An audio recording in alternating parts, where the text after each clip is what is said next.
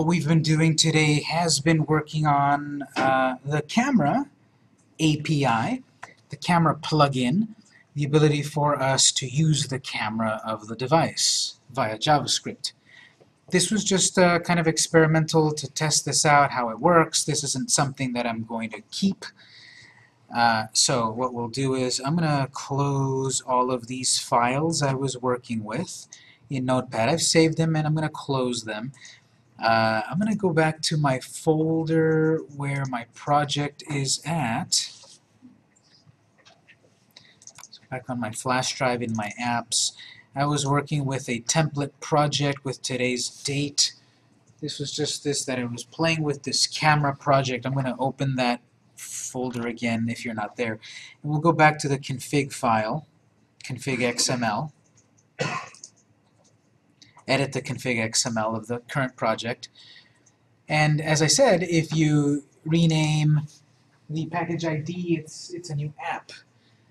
You might have noticed that if you go into your real device, you might notice two icons of the exact same app. On mine, I've got template app, and right next to it, I've got template app. Even though I created two different apps with different IDs, they can have the exact same icon and the exact same name. I've got template app twice. Well, that's because we never changed number 3 here. Line 3 is the icon that the text that appears below the icon. So if you're getting confused which of these two template apps is today's work, well, it's right here under template app. So just for myself, I'm going to say test camera. That's what our project for today was, just some little test camera thing. And maybe my package ID up here, just to reflect that, I'll also put test camera, lowercase. It looks like you can put numbers, but they have to be after, they can't compose the whole ID. So if you want, you can put numbers there, but I'm going to put just test camera on the ID, and then the name below the icon. If you want, you can change this version over here, 2016-10-16 to 6. Put it today's date, the 11th, if you want. This is sort of internal stuff that's behind the scenes. If you want to change number 4, you could. That's as much as I'll do for the moment. ID, version, name of the app. If I save and run this one more time in Taco, or through Taco, in the command prompt, this should load as the same as before. The big idea here is, since I'm using this real device, it remembers that I've been installing apps. If you're using a virtual device, it'll forget, because these computers forget everything when you restart them. If you're running on a real device, I now, after running this one more time, have 3 copies, so to speak, of these projects that I've been working on. Let me pull this up. Installing, okay, so it's running on my device as before. It's there. My point is, if I go back to my apps, I still have template app, but I have next to it test camera. So I have 3 copies, 3 icons of that same Cordova icon, template app, camera test, or test camera. So the other 2, that's just the way it works. The other 2 are still there because they're different. They're different apps. They have different package IDs. And then this brand new one would have also been called template app unless I changed the name of the icon. So to clean myself up a little bit here, in my device, I can tap and hold one of those extraneous apps and drop it into uninstall. If I tap and hold, it'll say, what do you want to do with it? I'm going to tap and hold and drag to uninstall. For myself, I'm going to clean up those apps there that I installed. I don't need those 2 template apps. They were just templates. And I've got installed test camera, the one I just named right now. Maybe I want to keep that one to show people, hey everyone, when I go back to show my friends and family, hey everyone, look at this cool camera app that I made. It's not that cool, but you made it. You wrote the code, you made it work. And you've got a camera app there that you can show off. No one else can download it yet because it's not on Unreal App Store, of course. You can show people, I made this app. Look, it's installed on my device. Eventually, it'll be downloadable for you if it has more functionality. But this this testing app that we were playing with, it's there, and I'll probably forget about it and never use it again because it's so basic, so I'm going to delete it eventually. I also have, back on day 1 or 2 or something, I still have an app called Test1. This one that I played with, that I changed the icon. Again, that's something I don't really need. That was just testing, so I'm going to uninstall that. You can decide what you want to do with your device.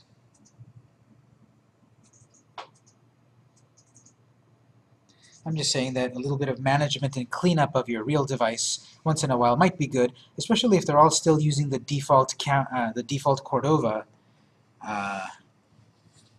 icon.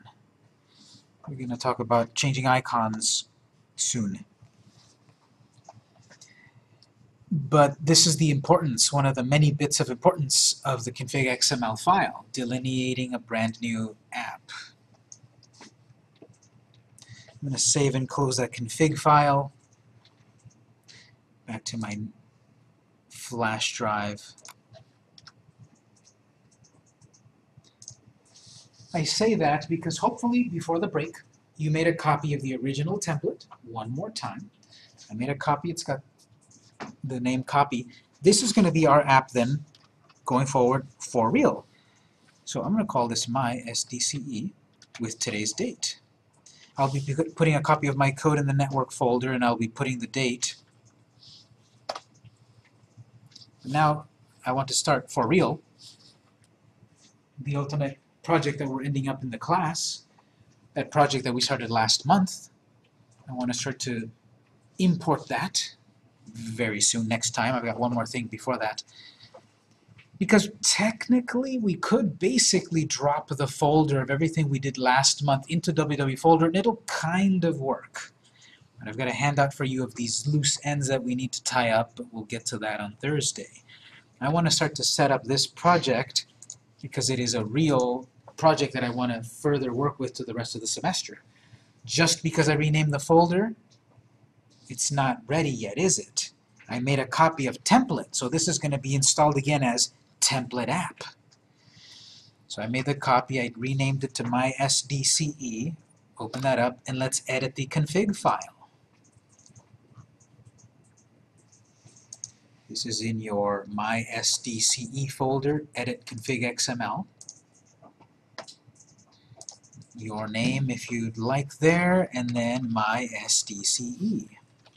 That's the unique identifier for this app. Again, you can put the date on that. But definitely we'll change line 3. This is my SDCE. That's what's going to appear below the icon. Why spell it that way? Well, that's just for style. We're using, I don't know, this modern style of naming things. It's a nice short name, and we'll mix up the capitalization there just for fun. Just like when we first saw what's an iPhone. Everyone wanted to spell it iPhone. Nope, it's iPhone. So ours is my SDCE. Just some creative spelling. You can put any other thing that you want there for that name, but remember, whatever we put on that name, if it's too big, well, it'll crop over to the next line, or another icon might cover its name. Description, we'll say here, the unofficial San Diego continuing education app.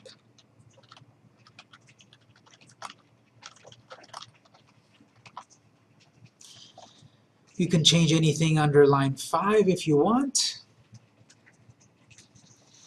The way that I've usually taught this class for the last few years is that I'm writing my code, I'm putting a copy of my code in the network folder. You can get a copy of my code at the end of the day, and then you can use it as is, change it how you want. Eventually, I would like to have, and this is not until like month 3, I would like to have everyone to have their own unique version of it. Because if you're copying my code, then you're going to be com.jones.whatever. And when we get to the point of uploading our app to the real app store, it will reject yours because there's already a com.jones.mysdce. This is something we don't have to deal with for like 7 more weeks. But just think of that if you get a copy of my work, it's my work. And therefore, if you try to upload it to the App Store, I've already uploaded it. I'll touch on that later, of course. But here, we're all kind of working on the same kind of project. Eventually, I want you to have your unique version of it. We'll get to that later. Save config XML.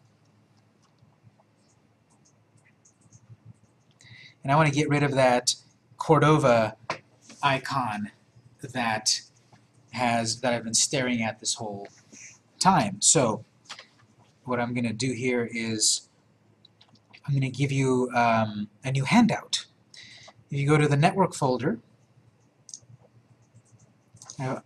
handout number 6,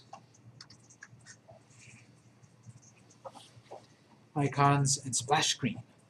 Copy that over to your flash drive or desktop. We'll look at the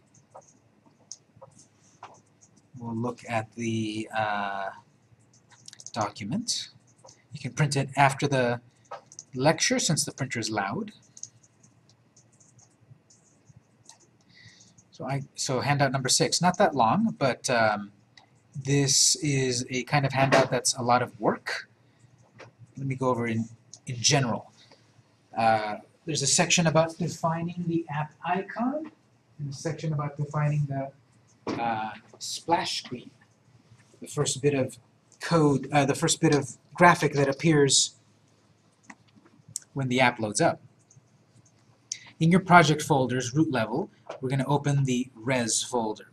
Inside, we'll see folders for assets for the different platforms. So go back to your project, the My SDCE project. Res folder, we saw this briefly before. Res folder, icons, Android. If you go up to your view menu, large icons. So we've got the 4 versions of the basic Cordova icon.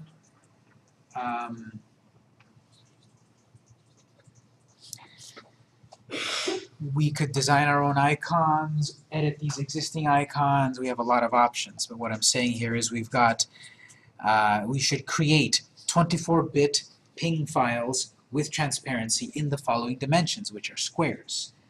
Now, we're going to start on it, and we're getting close to the end of the day, and we'll continue with it on Thursday. But I want to have my own icons. I don't want that Cordova icon anymore. So that means we're going to use Photoshop a little bit. How many of you have ever used Photoshop before? A few people. And if you haven't, that's fine. That's a different sort of mentality. That's the artistic mentality, whereas a lot of us might have the programmer mentality. And sometimes those camps don't really line up sometimes. But you, as your app developer, you need to do it all. You need to program it, you need to design it. So we're going to play a little bit with Photoshop today and Thursday, and you're not going to become a Photoshop pro at all, but I'm going to show you some cool things you can do in Photoshop quickly to create some icons for your app. So let's go to the Start menu, search for Photoshop. We have Photoshop installed, I think the latest version maybe. Photoshop costs like $9.99 a month for the student version to like $34 a month for the non-student version. And there's also Adobe Photoshop Elements that you can get for a one-time cost of between $70 and $90. So we've got the full version of Photoshop. Go ahead and click Adobe Photoshop CC 2015. Photoshop was invented, I believe, in 1990. So there's been 26 years of Photoshop trickery in this world. And what we're going to use Photoshop for is to design an app icon. Also going to give some advice here because we saw in the folder there are 4 sizes for our app icon. 36 pixels squared, 48, 72, 96. in the world of graphic design, Photoshop, if we design a graphic that is 36 pixels big, and then we try to resize it so that it's 96 pixels, it's going to look terrible. A small graphic converted to a large graphic loses quality. The reverse, a large graphic resized down to a small graphic doesn't lose the same quality like going from small to big. So my point here is it's best to start off designing your app icons in the larger size to then resize it down to the smaller sizes. This size of 96 pixels is still a little too small. Looking much further ahead into month 3, eventually, when we're going to upload our apps to the app stores, they're also going to want a high-quality 512 pixel-sized icon to display on a variety of devices. So we're going to create an icon for our app at that larger size, 512. And then we're going to save it as these 4 different versions to replace this icon. So in Photoshop, very complex software. I'll show you what you need to know for our purposes, but there's lots to learn. Let's go up to the File menu, New. We want a new graphic. It says, okay, what dimensions and such do we want? Well, first of all, let's switch here under the width property 7 by 5 inches. We don't want inches. We don't use inches on a device, really, for graphics. Let's change that inches over to pixels. They should both change to pixels. Let's change this resolution to 72, width 512, and height 512. Make sure these are pixels and not inches. 512 inches is not going to work. We need 512 pixels, resolution 72. Background contents, transparent. So we want a square graphic, 72 resolution, transparent background, as my handout says, because if you notice the icons in the device, on any device, Android, iPhone, and such, they have transparency. If you've got an icon like the Google Chrome icon, it's a little circle, you see through the edges to the background. If you don't have transparency like this, it's going to have a white square behind your icon. It'll look weird. It'll have your icon and a white square behind it. Nothing has a white square. They have real, shapes, and you can see through the empty parts of the shape. Like if you see your Google Play Store icon, it's got a handle at the top. You can see through that handle. So if you don't have a transparency here, you'll have a white background. 512 by 512. So from big size to small size is good. From small size to big size is bad. So we're starting with the big size to shrink it down. Name of the file, I guess we'll call this icon-512. If you didn't call it that there elsewhere, we'll change it in a moment. The name of our file will be icon-512, I guess 512 pixels, whatever. Size 512, 512, 72, transparent. Click OK. You get a canvas.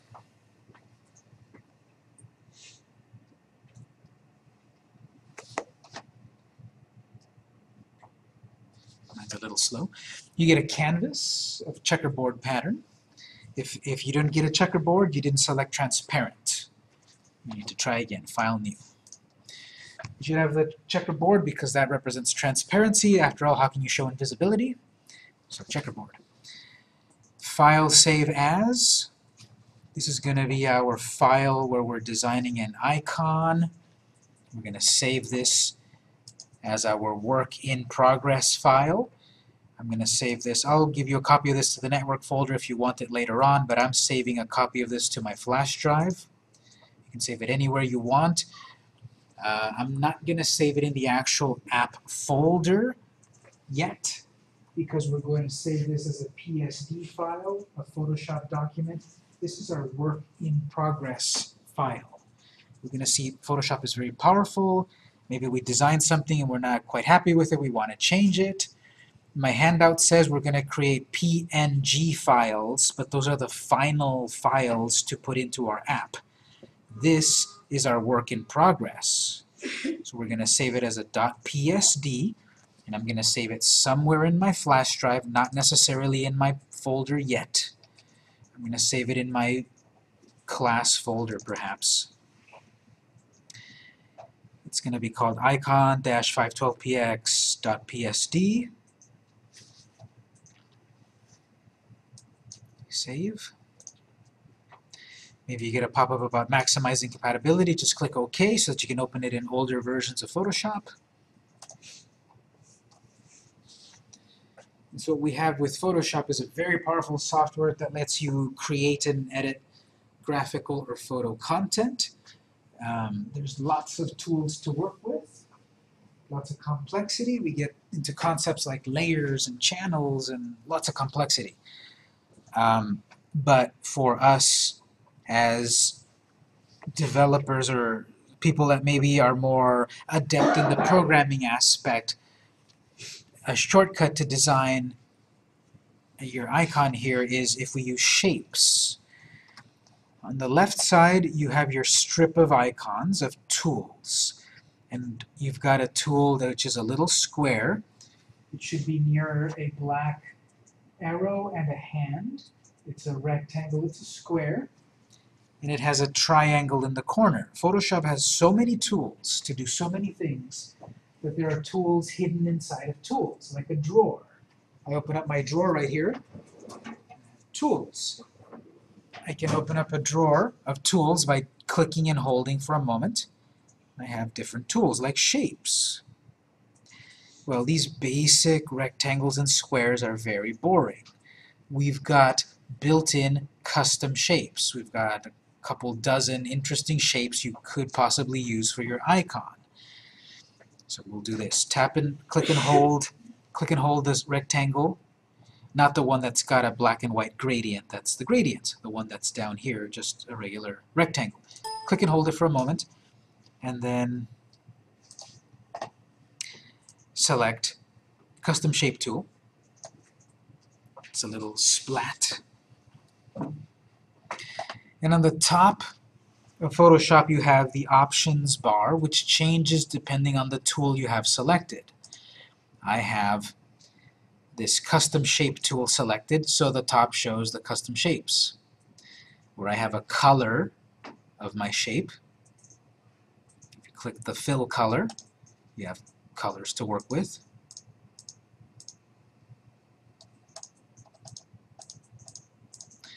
And the actual shapes are over here. I've got so far an arrow shape.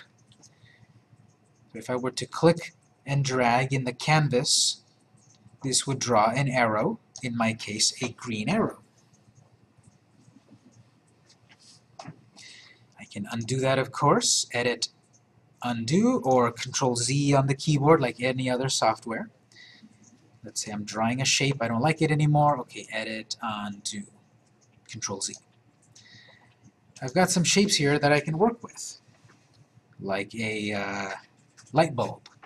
I can click the light bulb, close the shape drawer, and then click and drag to make that icon.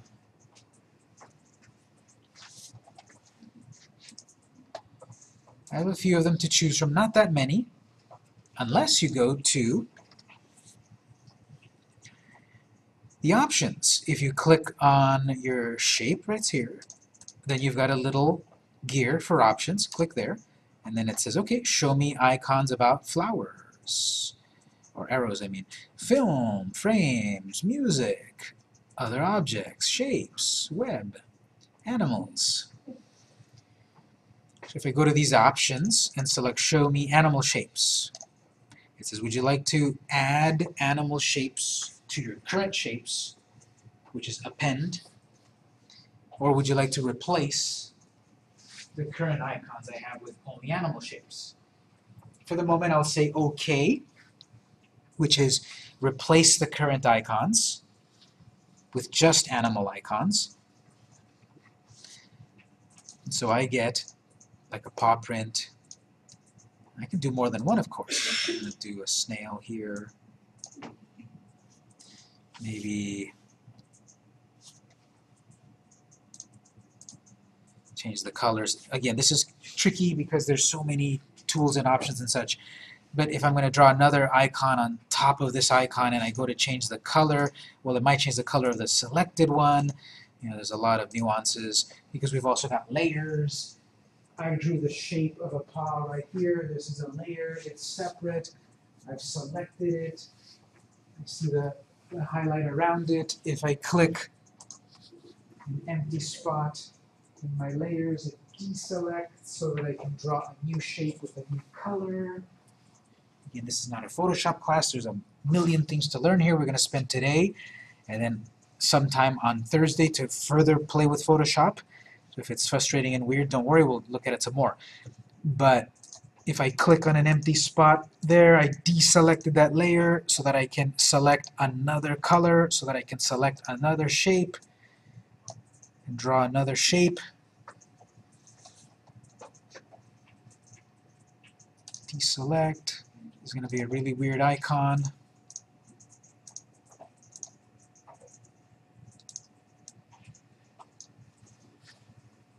Doesn't quite look as polished as the other icons you've seen. Again, we're going to spend a little more time later, but I'm going to undo this.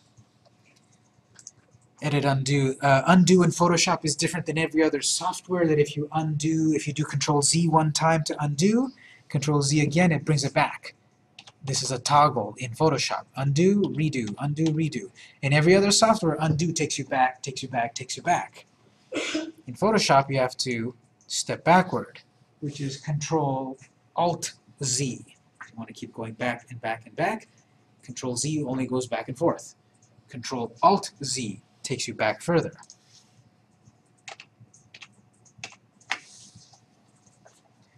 Because what I want to do here is, we've got lots of shapes to work with.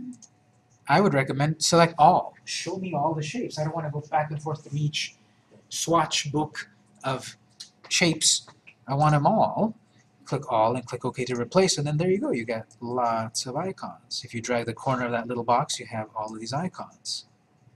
Now, I don't know how to draw. I'm going to make an icon about an educational, an educational app. Now, I don't know how to draw anything. There's an icon here of students somewhere walking to school.